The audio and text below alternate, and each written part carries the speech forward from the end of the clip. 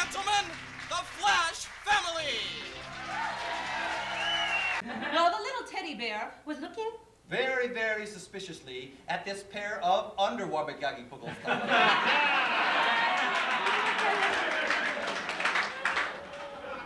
Undergagi puggles.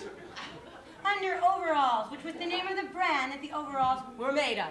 And so the teddy bear looked right into the eyes of the little boy and said, "My little boy wonton, do you think perhaps today, instead of playing in the bedroom, we can play in the front room or in the dining room?" The boy looked at the teddy bear and said, "Why are you questioning me, little teddy bear? Why are you looking at me like this, you little teddy bear?"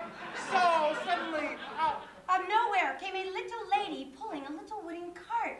She had a beautiful little bamboo hat on, and she was singing zippity-doo-dah. Zippity-yay. My, oh my, what a wonderful Shanghai day. Right there, she walked across the room. And as she saw the little teddy bear, she looked at him and said, "Little teddy bear, you are not going to go."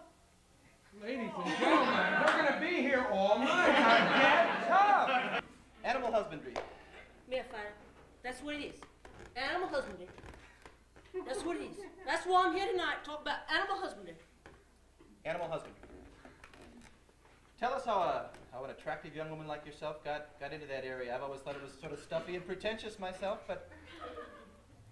Well, Fido, let me tell you, I didn't want to get to this part right away.